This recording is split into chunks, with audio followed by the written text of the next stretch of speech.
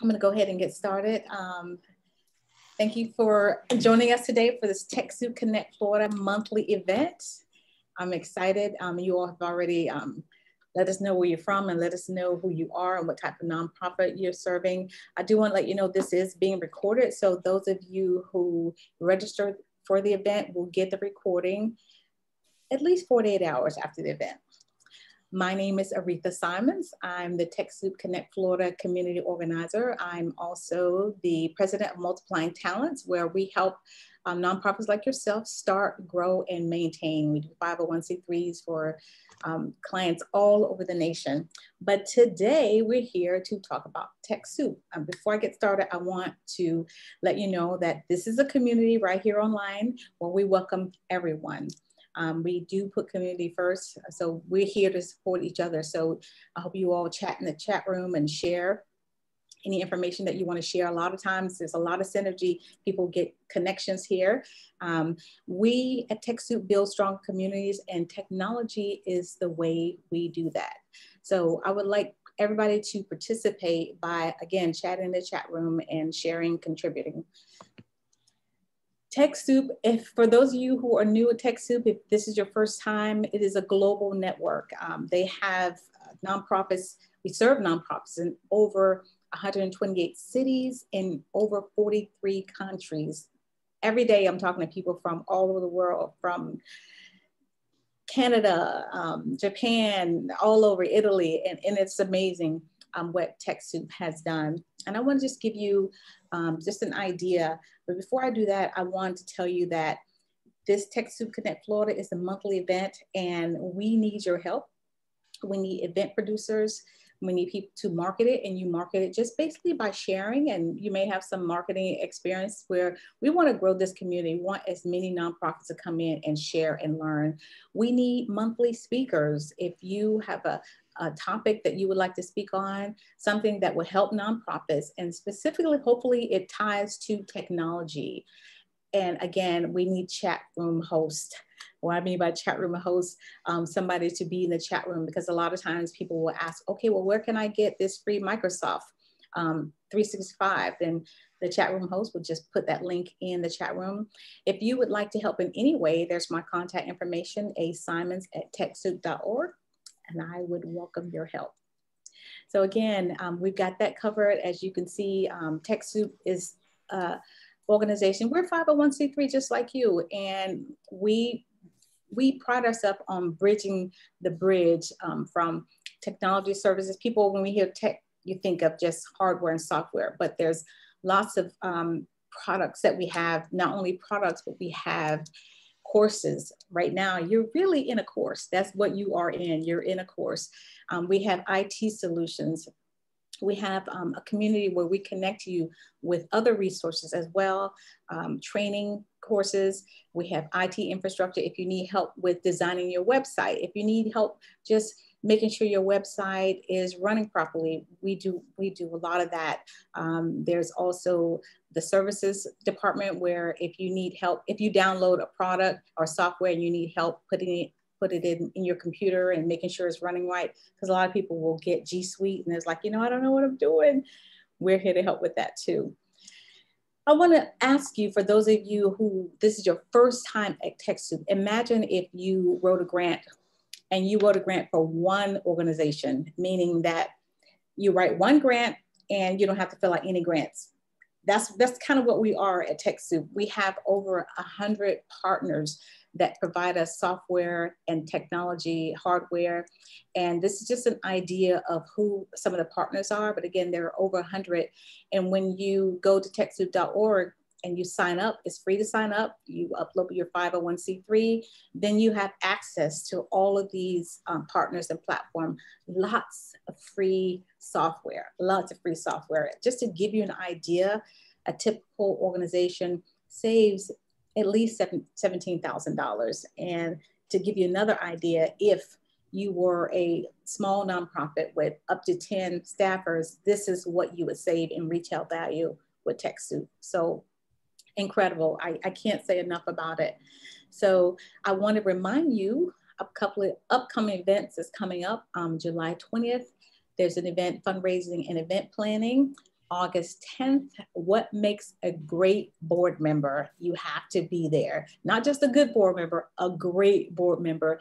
And then September 21st, we're going to be talking about where to find grants. And I'm excited about that because a part of this conversation today is all about grants.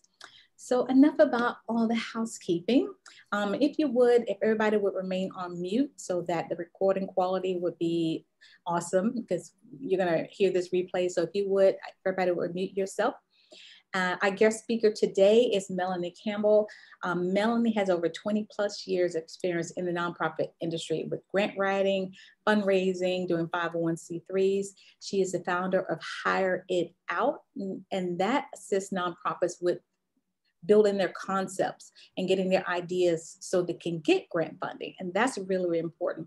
Her expertise is also in health and human services. So writing grant is just not all that she does, but writing grants are really the foundation.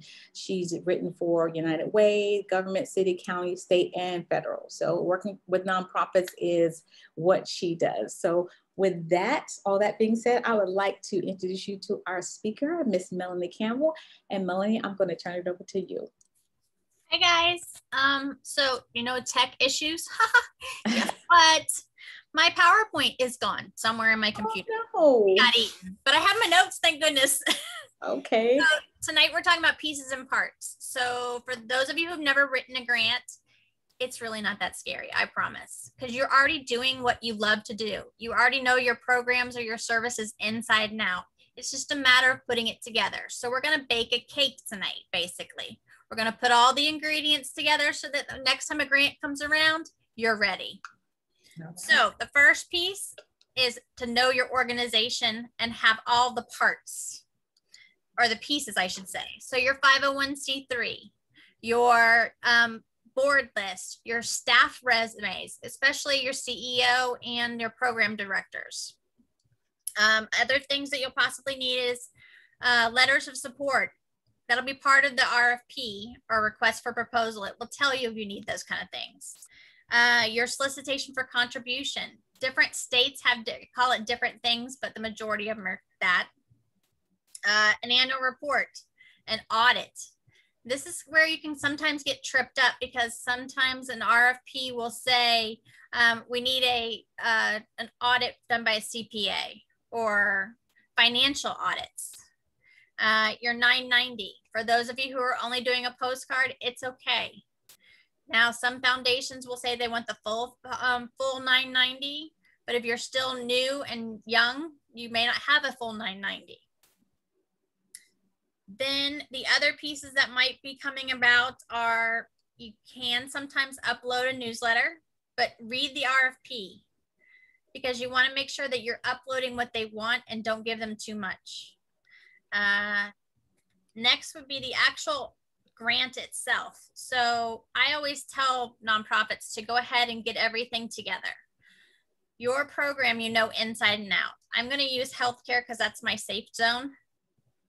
So if I were writing for a pediatric organization, a pediatric nonprofit who, does medical care, I would want to know the demographics of the patients. So age, race, ethnicity, gender, education, and then if it were for adults, what schooling they'd gone through. That way I'm covering the whole gamut of everything that could possibly ever be asked of me in a grant.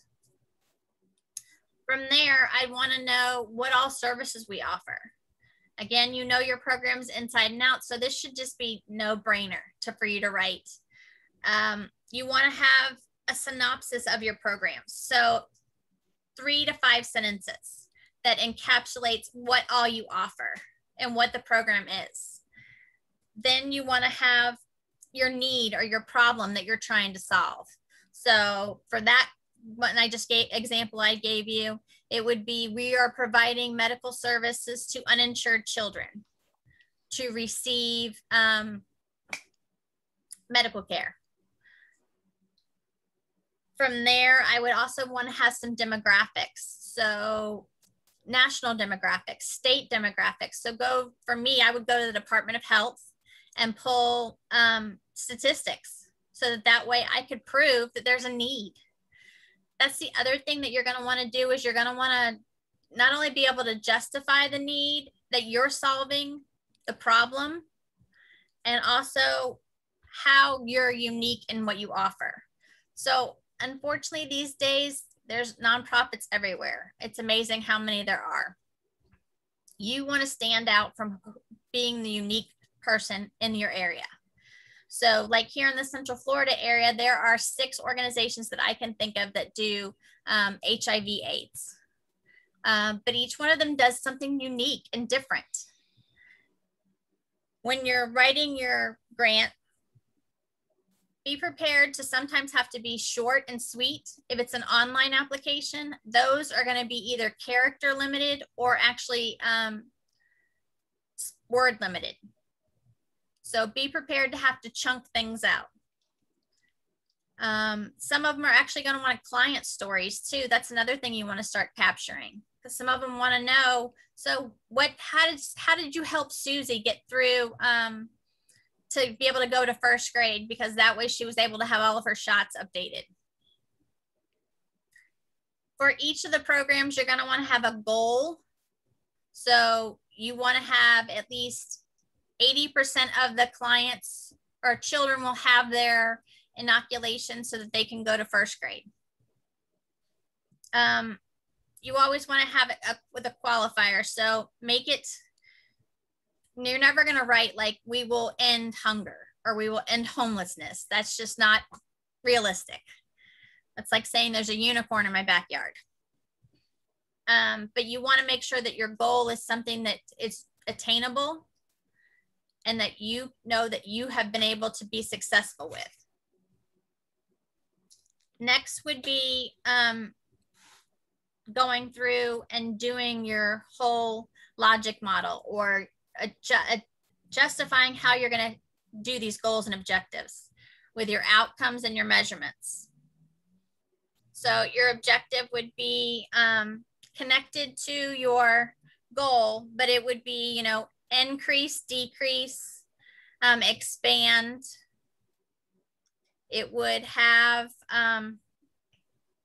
who, what, when, where, and how in it. So who would be the children. What is they would get their necessary injections to start school with. When, annually. Where, at our clinic. And how much, actually. So it would actually, that's where you start putting dollar amounts in, or you can actually just answer how. And then from there, you would talk about the methodologies. So how are you going to be tracking this? Do you have a database that everybody's information gets put in? Are you doing like pre and post tests, surveys?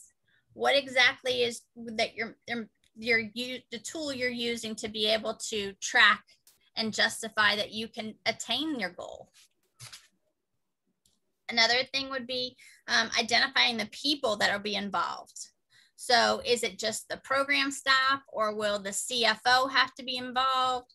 Will the board participate? You want to let them know who all is going to be the key positions. So not like the front desk person. You don't have to go that detailed. But you want to make sure that you're letting them know who all is going to be involved, because 9 times out of 10, you're probably going to have them in the budget. And then from there, you'll be able to have a timeline.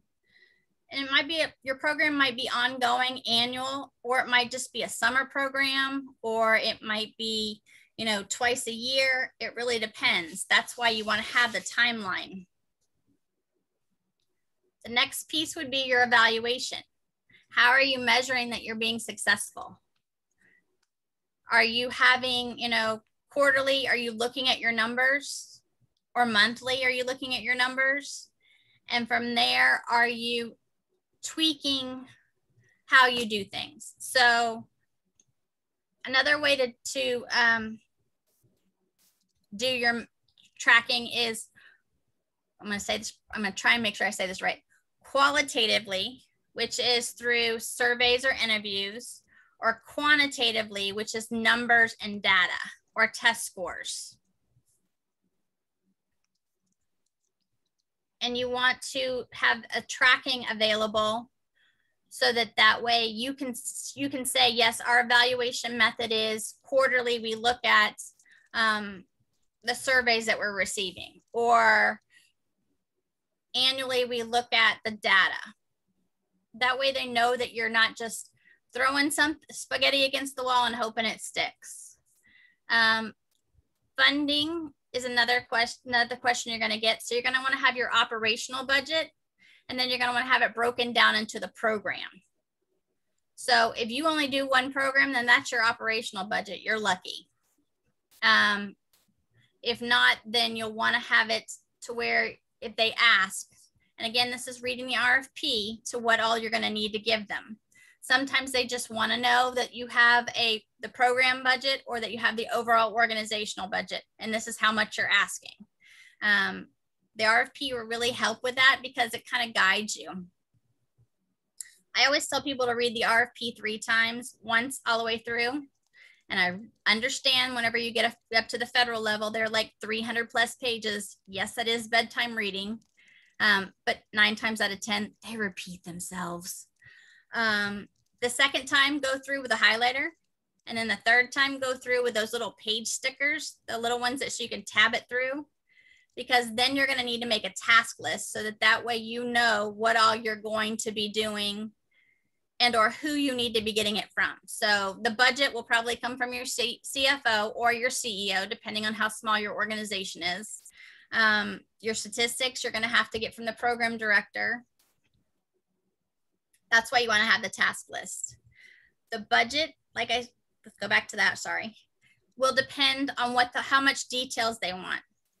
Sometimes they'll give you an outline of what they want in the budget. Other times they won't. So that way you can be as simple as, we are looking to purchase X equipment, or we are wanting to hire, X number of employees. And then other times you're going to have to give the full program budget. It really just depends. Looking at my notes. Your board list, you want to have in 3 different ways. You want to have the complete board list of everything.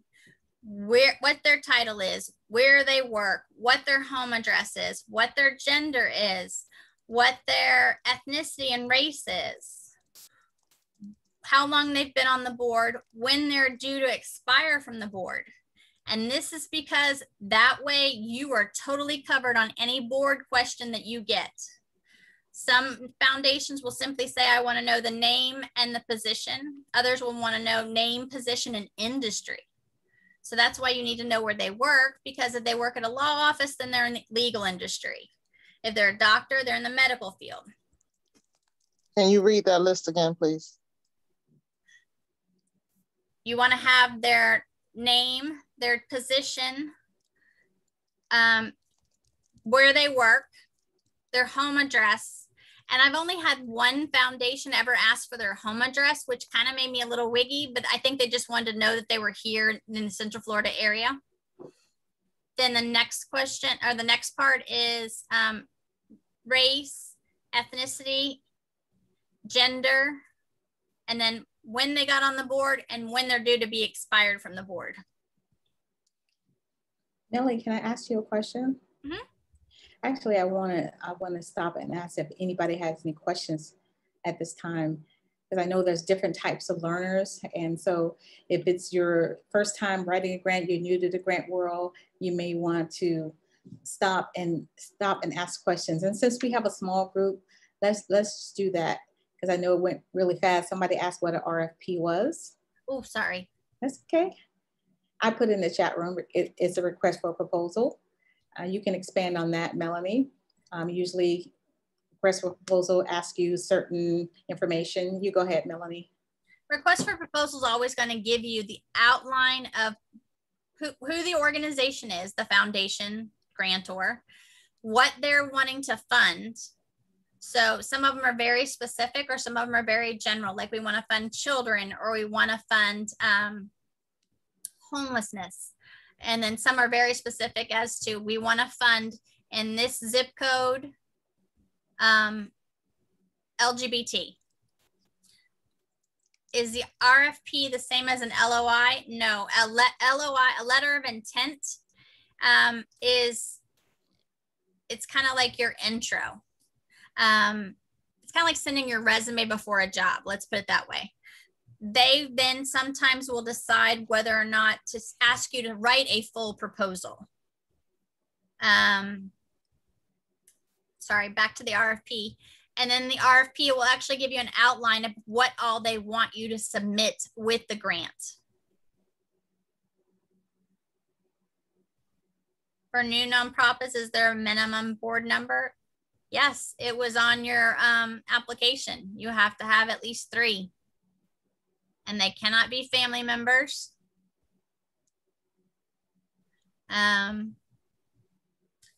Let's see what else. I think that's pretty much for an RFP. And then there's also a notice of grant funding. So NGF, they've got, I'm not an acronyms kind of person. I usually don't use it. I apologize. I always tell people don't ever use them, because in some industries it means one thing, and in another industry it means another, and you can really get in a lot of trouble.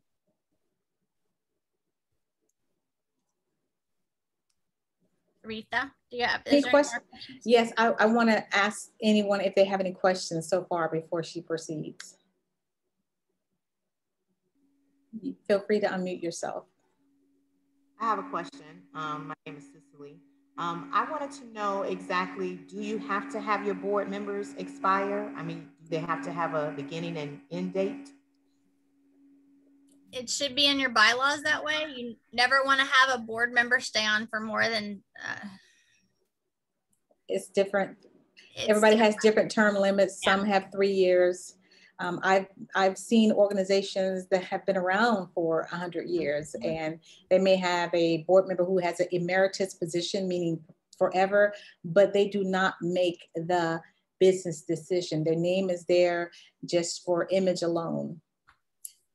The reason why you don't want board members to stay on forever, because they get comfortable and they no longer are really being your champion. My philosophy is a board member needs to either give, get, or get off. And also too, there's a rule where some people put in their bylaws, if you're on the board for 3 years, you get off for 1 year, and then you can come back on and be voted back on. But that's internally how you want to do it. It's a great question. Yeah, you can set up your bylaws however you want the organization to run, is the best way to put that answer. Okay, you can go ahead if there's no questions. No more questions?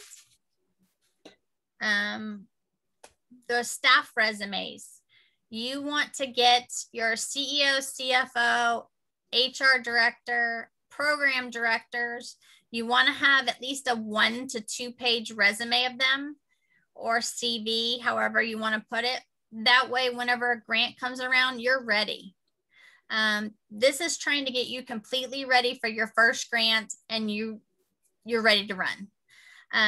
Most grants, the RFP will come out, and you will have anywhere from 2 weeks to, 2 weeks to 6 weeks sometimes to write it in.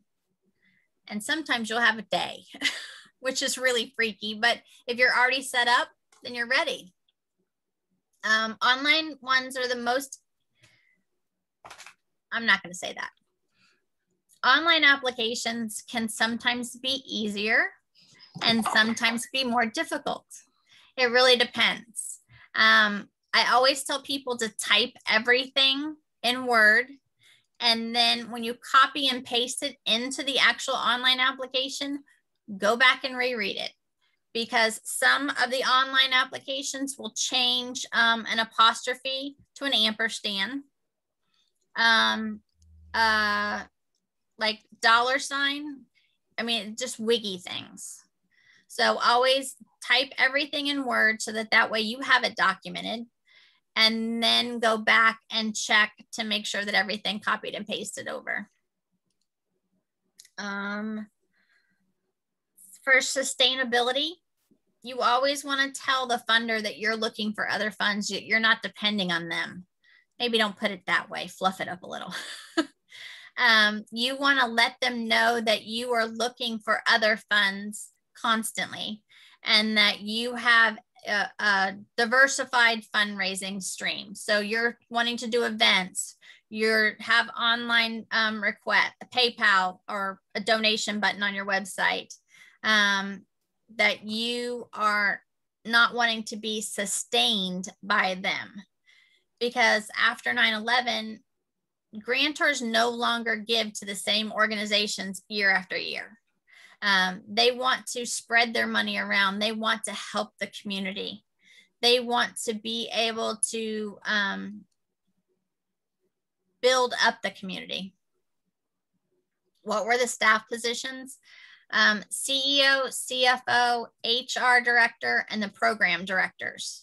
Those are the ones that are typically ever going to be asked of you because they want to know who the key players are. And sometimes you want to have job positions descriptions. That didn't come out right. Job descriptions, because if you're planning on hiring somebody, you're going to put the job description in because you don't have somebody in that position right now. An example would be if you wanted to hire a medical assistant, then you would put in there the MA's job description because you don't have enough medical. You don't want to be putting in all your medical assistants resumes. So you want to put in that so that way they know what you're looking for. Is grant writing the job position full-time more money, or can they do it? Huh?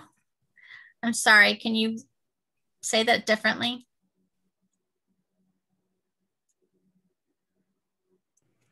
Yeah, sorry, I meant to say that in the grant writing process, do you specify positions at your upcoming company that are full-time positions, which would cost more money, or can they be part-time positions? They can be both. You would put in FT or PT depending on which one you were looking for.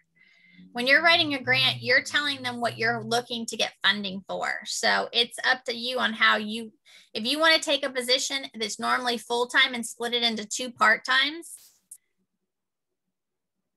and this is being recorded, so this may come back and get me, but that way you wouldn't have to pay benefits.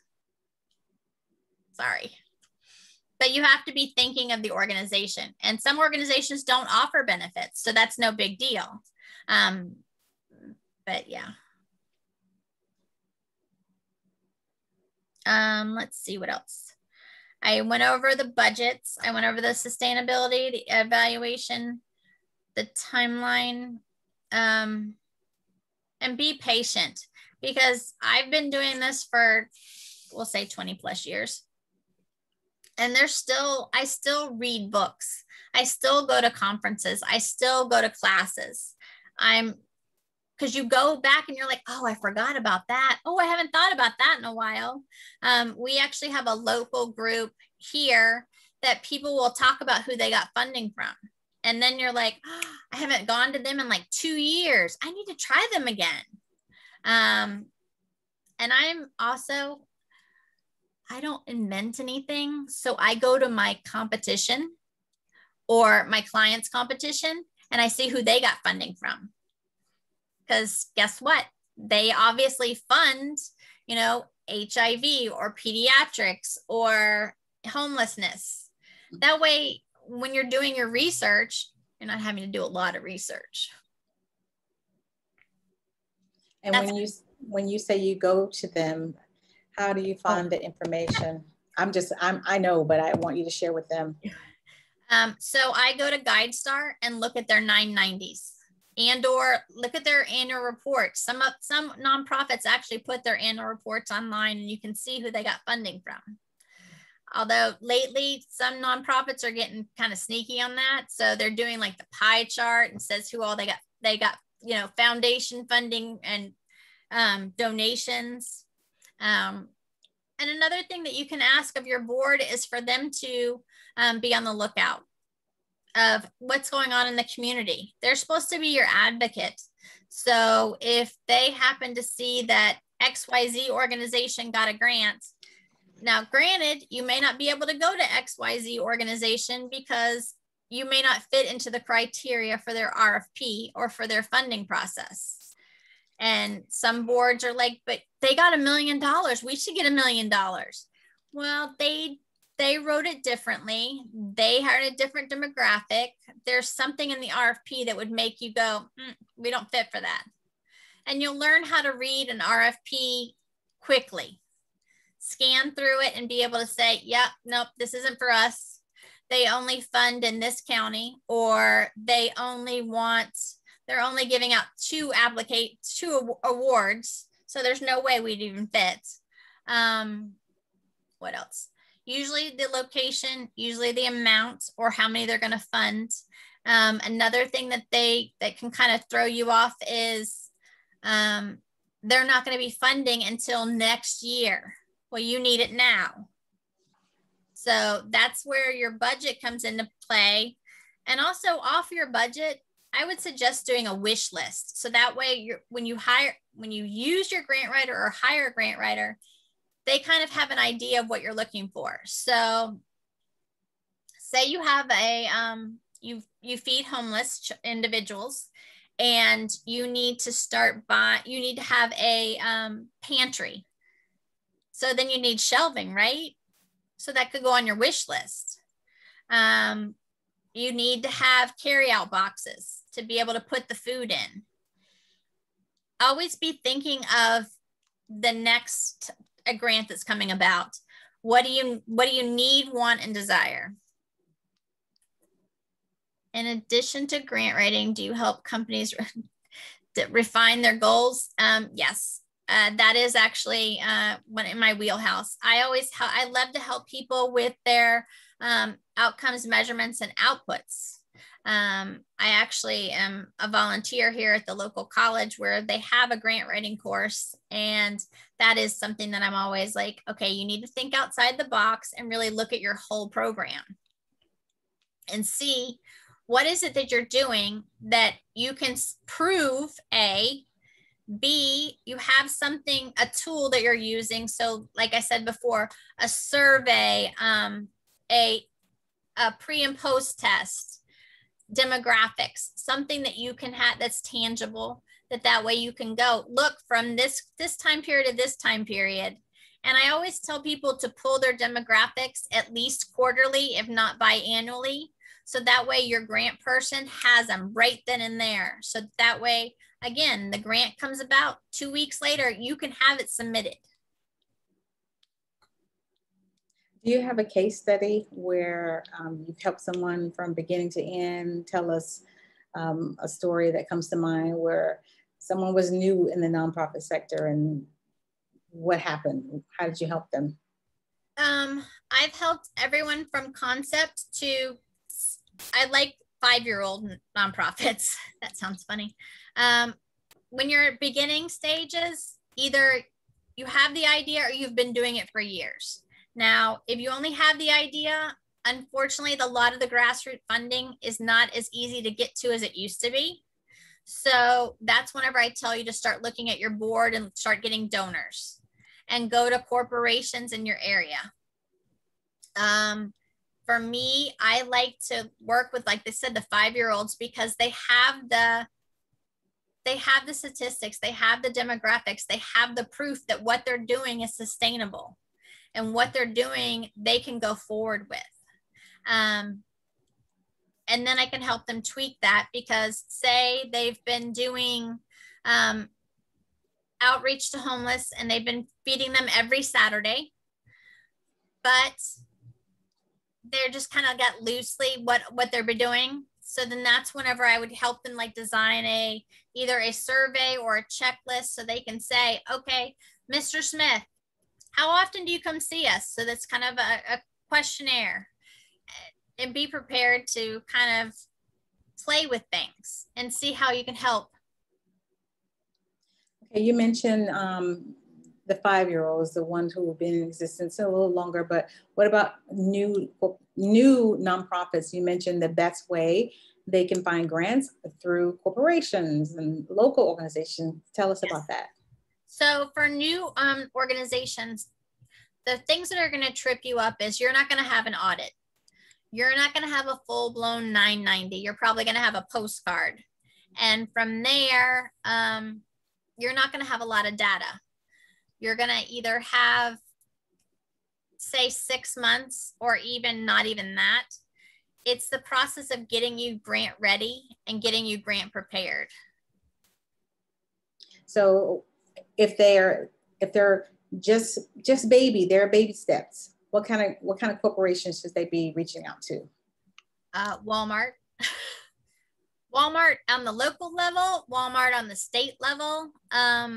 Think about what I always tell people is look at who you're already dealing with business wise. So your banks, the local grocery stores, and then start driving around. So go out from where your organization is and look what companies are near you.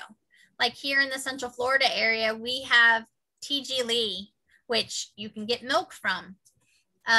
Chick-fil-A loves to help kids. There's an example. And don't be prepared to get cash. Sometimes it's trade. So like with Chick-fil-A, they'll give you meals. We have another restaurant here called Four Rivers, and they're willing to give food from their garden. Another idea is like Home Depot or Lowe's if you're building. And that's why I always tell you to do the want, need, and desire, the wish list, because that way you can be thinking outside the box of, oh, that's right. Mr. Smith is on our board and he happens to work at XYZ company. Well, XYZ company gives out funding. Another thing to think about is match grants or match funding. So some companies will actually match a donation. So if your board happens to work for, my mind just went blank. We'll say Disney. They don't do this, but we're going to say it. Disney, the board member donated $100, then Disney would match that $100.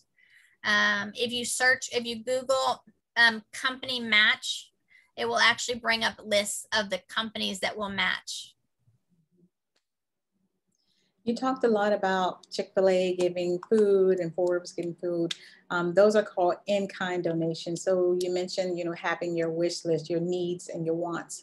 A lot of times organization will give you, instead of money, they'll give you a desk or a chair or a van or things like that. So you can always ask for in-kind donations, and basically in-kind donations is anything that's not money. Yes. So anything that's not cash. Any questions so far for Melanie? A lot of great questions in the chat room. Any questions?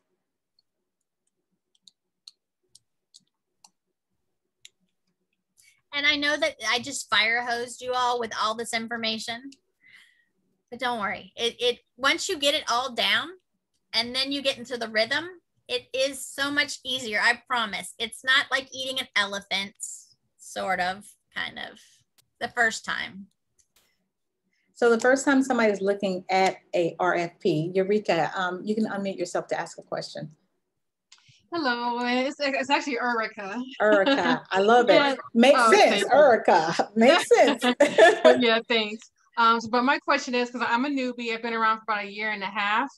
And as far as like employees, right? I'm the executive director, I'm everything, right? So, and I'm a professional outside of this. So it's like my side nonprofit, if you will. So my resume, it would say, I'm the executive director of Shades of Autism. For my full-time job, I actually work for Fidelity Investments, and I'm a financial advisor.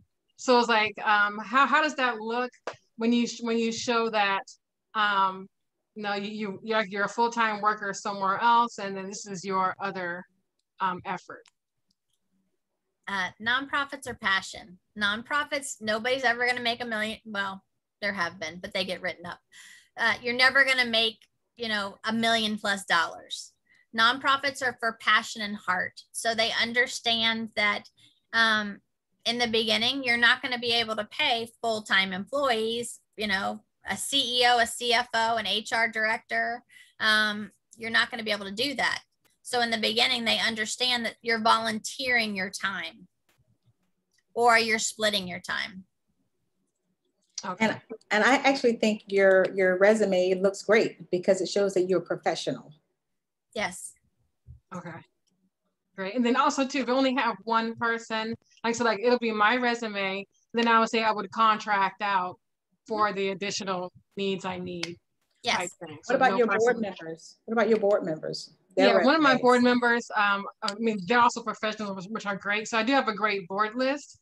It's more so I was concerned about, but some of them would not necessarily be doing the day-to-day work on the project we're trying to get grant funding for. So like, so I'll be the one doing the actual delivery of the service, but one of them would be like a facilitator for one of those things.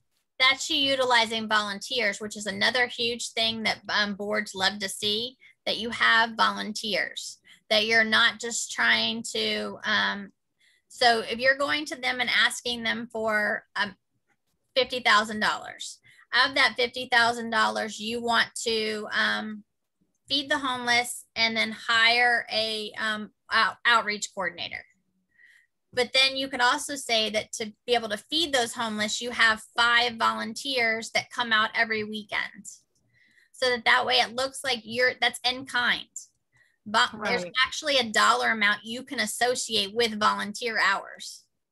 If you Google volunteer average hourly rate, and I can't remember if it's Charity Navigator or somebody actually puts out a new number every year of what a value of a volunteer is. Right now it's $27.20 this year. Oh, wow. And yeah, and so it depends on what kind of grant you're looking for. They're going to ask for the board members info, and some will ask for the actually the people who are working. So you still need the board members info as well. Great, thank you. Okay, great questions. Anyone else have a question? Feel free to unmute yourself. I have a question. Huh? So the nonprofit that I'm just getting started on July 1st will be launching with a program where we're gonna pretty much allow like larger companies and brands to give 4,000 or more and be a part of our founders club before we kind of launch to the rest of the world. So we won't actually be going after grants for our first few months. But what we do is we are helping foster people that are aging out of foster care to become experts in their industry.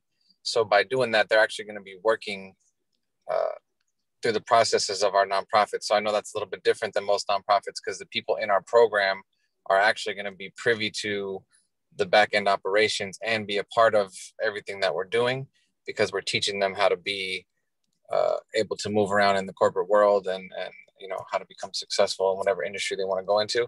So I was wondering, once we do start applying for grants, is there a certain way to kind of let it be known that some of these funds that we're actually getting aren't just going to pay random Joe over here that's going to do the work? It's actually going to go back. A lot of it's going to go back into the pockets of the people that are in our program to get paid to actually do the work with us.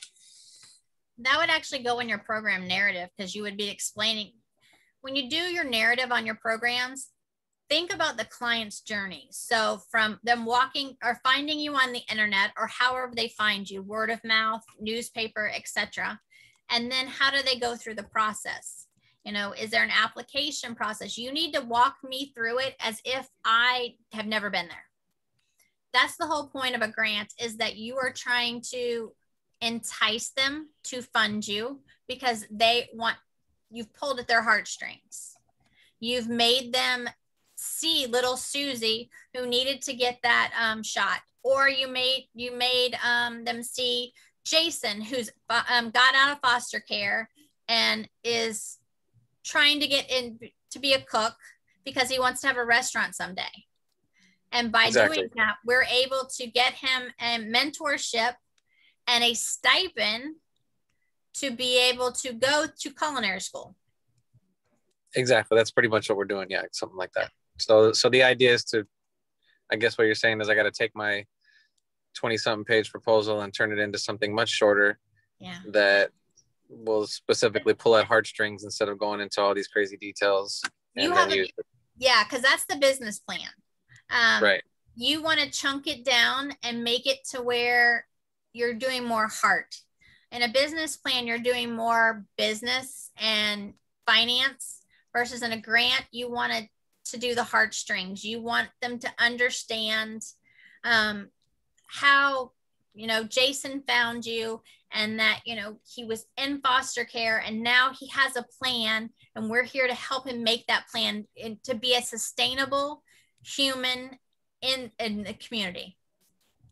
Okay, and is that's kind of the same thing as a case for support, right? Yes. Cool. Okay, thank you. And once you get once you get these synopsises or narratives down, like I said, it becomes a can. It's a canned response that you can then go and change up every single time to fit into whatever the question is for the RFP. That's why I said at the beginning, with the federal government, they're going to ask you the same question at least 3 to 5 times, just to see how you answer it differently. Okay, that makes sense. Thank you. Huh? Good question. Any other questions? Go ahead, Dan. Thank you. One of the things you mentioned was about how a granting organization might provide grants for a specific state or even a county. And I have heard of that before. But what if you wanted to pursue grants for programs nationwide? Does that mean that your nonprofit can be set up differently or set up in a certain state that is more beneficial for nonprofits? Your 501c3 covers all 50 states. Oh. So it's not like you have to set up a nonprofit in Michigan and Florida. So when you're looking for, and I'm going to let her answer, when you're looking for funding, it depends on the type of funder. So community foundations only serve in certain communities, but when you start branching out to just foundations and they go broader, they serve anybody in the state of Florida, anybody in the state of Texas. And then there's different types. There's federal. The federal is nationwide. So yeah. Melanie, you want to add to that? Yeah, there are actually, like, some foundations want to give just to a specific county, just to a specific city. Some of them will give to a specific state. Some of them won't even give here in the United States. They only want to give, you know, to South America or wherever. It's how the foundation set it up. And then corporations now have their own foundations. So it depends on how they set them up. It's just a matter of doing research. Google's good, but it's not going to give you the details that you need to be able to do the extensive research that you'd want to do. Like Aretha said, though, your 501c3 covers the whole United States. So please sign up for the course, Where to Find Grants. I just put the link in the, I think it's missing an A on Florida. So if you click on it, it may not come up, but I just put the link in the chat box. Sign up for that course and I'll be showing you where to find grants through foundations, community organizations, private foundation, family foundations, different foundations. Anybody else have any other questions before we close out?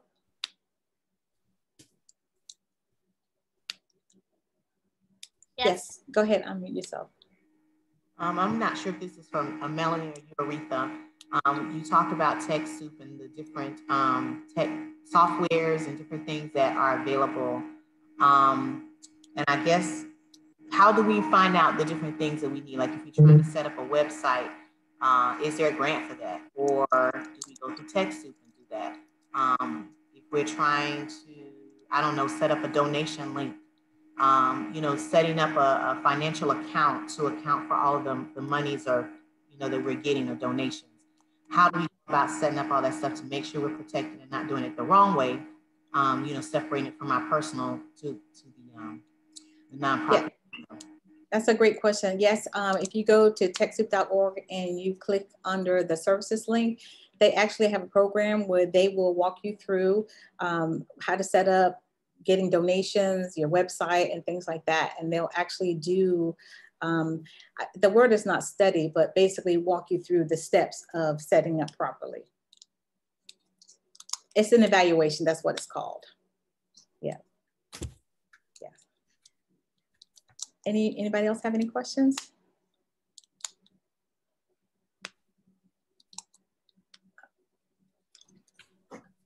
No other questions? Well, I thank you all for coming on tonight. Again, make sure you sign up for the other courses that are coming up. And I appreciate you. Could have been doing anything else this time of day, evening, night, morning, wherever you are, but you took the time to spend this hour with us. And do me a favor, type in the chat room one takeaway that you got from today, one thing you learned from today.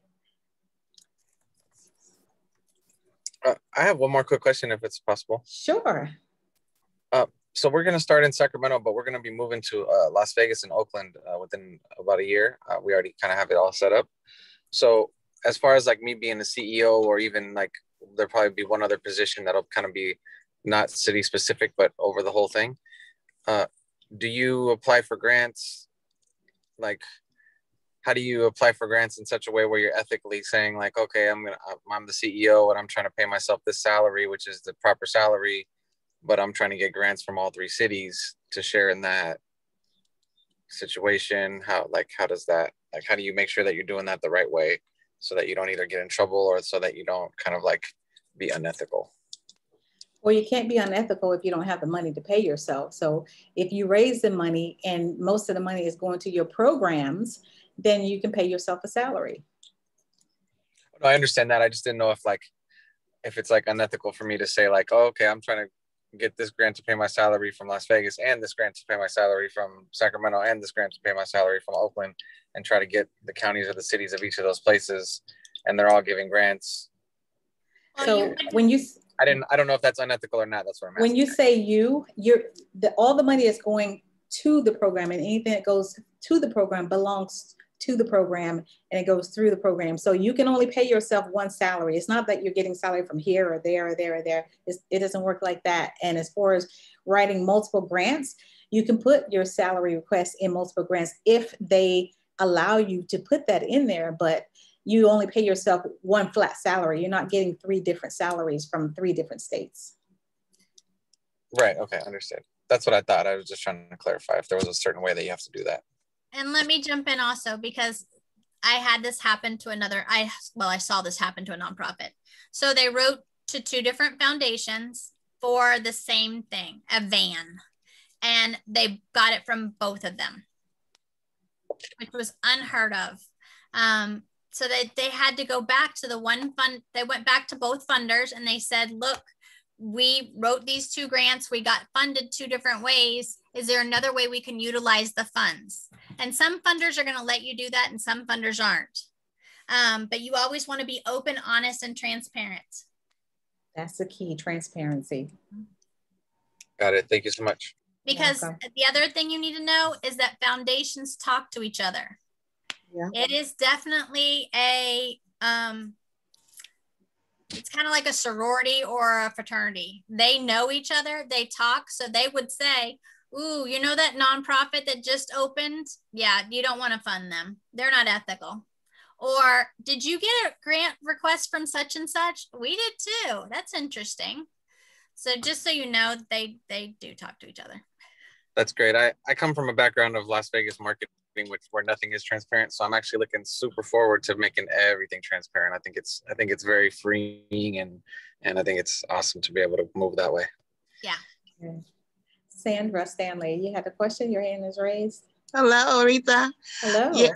Yes, I wanted to contribute to his question. Can he do a percentage of if he had all that money going into one pot for those different divisions? Couldn't he do percentages of salary when they're doing for allocated for each position that he's doing a percentage? Well, he's not increasing his percentage, and let me explain. Your salary should be set for the year. Mm-hmm. And that's what he's getting. He's getting what he said. He said his salary is going to be $35,000. Then that's what his salary is. Just because he's getting more money, he doesn't increase his salary, because remember your nonprofit is supposed to mainly serve the community. And yes, you're going to get paid to do the job, but I hope that answers your question. Okay. Yeah, I was just wondering if he could when he set his salary, or I guess he's already set it, but say someone else was setting their salary and they had different areas to cover when they're allocated, they have the transparency in percentages of what the salary's being paid for. Is that what they do? Every grant is different. And remember, you're reporting this on your 990. So if you're going to be reporting all your salaries on your 990. So if your 990 says, you know, we raised 100,000, but I paid myself $20,000 from this grant from Las Vegas. I paid myself $20,000 from this grant. That's not going to look good. Oh, no, that's not what I meant. I guess I'm not saying it right. Okay. Want to try again? Okay. Like on your salary, percentages go for programming, percentages go to directorship percentage when you're, I guess that's something you wouldn't put on the 990, but when you're allocating your salary on what you're doing, then you're breaking it up percentages. I don't want to confuse everybody. I guess I'm not saying it right. So on what you're doing. I'm still not sure. Well, okay, just Melinda, are you picking up what she's putting down? I think she's saying like, so the program is $100,000. Of that, 20% goes to salaries. Well, then if you write a grant and the program goes up to 150,000, then does that change the 20%? Is that what you're saying, Sandra? No, oh. just squash it. Okay, I'm not. I guess my bookkeeper needs to be here to explain it. Okay. Okay. All right. If you think of it, email one of us. Okay, I will. Thank you. All right then. Okay. And I did put my email in the chat for you guys in case you have any more questions. Okay. Bye-bye. Bye. Thank you all for your comments, for the takeaways. This is great information. Again, I want to thank you for being here. There are no other questions. We're going to close it out. Again, this webinar was recorded and it'll be available within 48 hours. We'll send it to your email. All right. All right. Everybody have a great day. Bye-bye. Bye.